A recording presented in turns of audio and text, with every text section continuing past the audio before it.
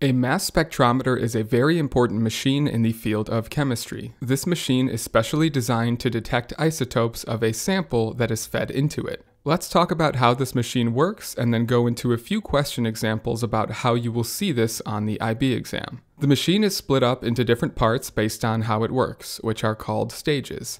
In the first stage, a chemical sample is placed into the device and then heated up to the point where it becomes vaporized into a gas. With this gas now in the chamber, during the second stage, an electron gun emits a beam of high-energy electrons through the vaporized sample. This causes the atoms within the sample to lose some of their electrons and become positively charged cations. The third stage involves an electric field that is designed to accelerate the movement of positively charged ions. And because the atoms have just lost some electrons and are positively charged, they end up moving through the field. As they are moving, during stage 4, they pass through a magnet which deflects them and alters their trajectory. The degree by which they are deflected, and therefore are turned around this corner, depends on their mass and their charge. Atoms with the lowest mass and the highest charge are deflected more, which curves their trajectory more than an atom with a higher mass and a lower charge. At this point, the atoms are a bit scattered based on this mass-to-charge ratio.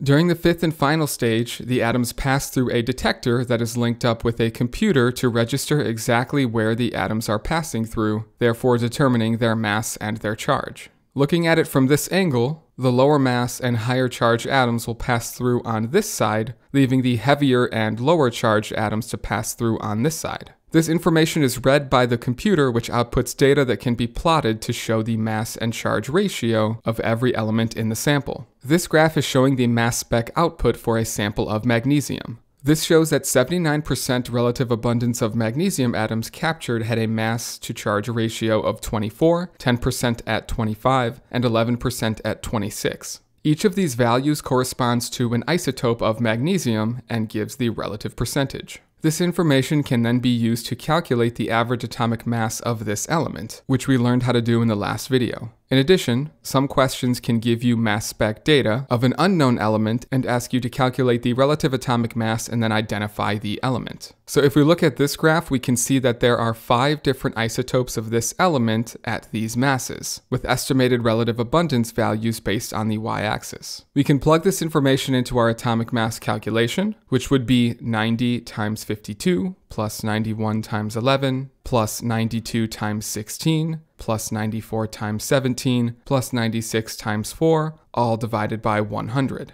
This gives me a relative atomic mass of 91.35 when considering all of the isotopes. If we look at the periodic table, this element is likely zirconium, which has a mass of 91.224. My numbers do not match up perfectly because I was doing my best to estimate the abundance value from the graph, making sure the total abundance percentage equals 100. This can happen when you are doing your calculations, but there should be a close and obvious answer assuming that you did the calculations correctly.